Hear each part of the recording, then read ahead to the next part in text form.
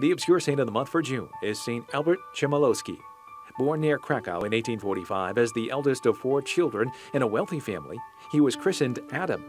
During the 1864 revolt against Tsar Alexander III, Adam's wounds forced the amputation of his left leg.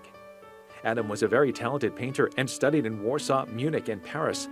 Along with his great talent, Adam was always deeply aware of human suffering, and he felt called to a life of service.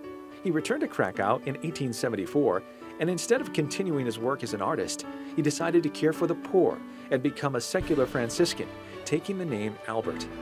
In 1887, Albert founded the Brothers of the Third Order of St. Francis, servants of the poor, known as the Albertines or the Grey Brothers.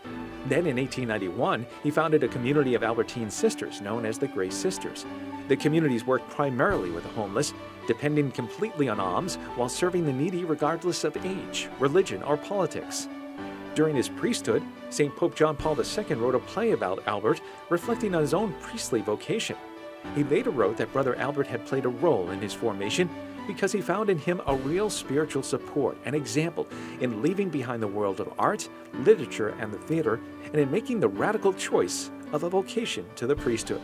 St. Pope John Paul II beatified Albert in 1983 and canonized him 6 years later. His feast day is June 17th.